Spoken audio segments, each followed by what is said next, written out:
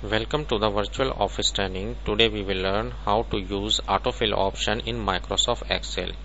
If you type 1 and 2, just select it and drag it to the bottom. You will notice it will automatically generate a list. 1, 2, 3, 4, 5, 6, 7, 8. If you just click here, you will notice a one button plus sign. Autofill option is display. If you click here, and if you by default it's a fill series. If you click copy cells, you will notice it will copy 1, 2 again. If you click fill series, it will generate a list. If you select 1 and 2, and 1 is a yellow color and 2 is a green color, if you drag it to the bottom, you will notice it will generate a list and copy the format in series wise, yellow green. If you click here and if you select the fill format only, it will only format, it will generate only format. If you click fill without formatting, it will only generate a list of value. If you select this 1 and 2 and format is yellow, if you drag it to the bottom, now it will generate a list and format both. Fill series, by default it is a fill series. If you click format only, it will only generate a format only. If you click the fill without formatting, it will generate a value only. You can generate a list of odd number as well. If you type 1 and 3 and select and drag it to the bottom, it will generate a odd number. If you want to generate a even number, just type 2 and 4 and select it and drag it to the bottom, it will generate a even number.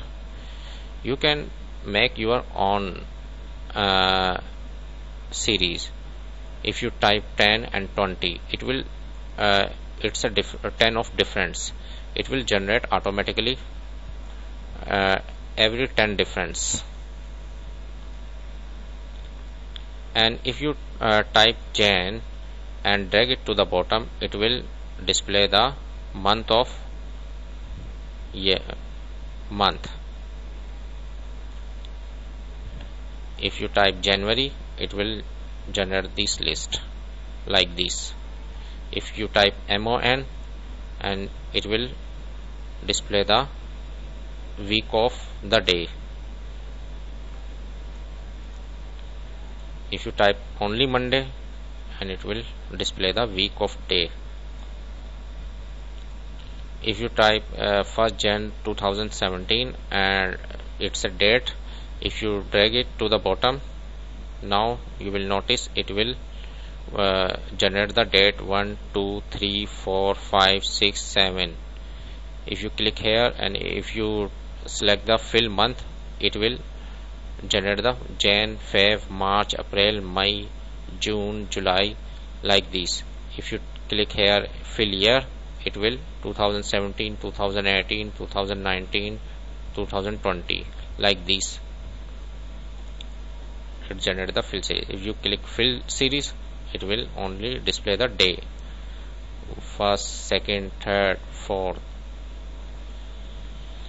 If you type 2001 and if you drag it to the bottom, it will copy same cell again and again.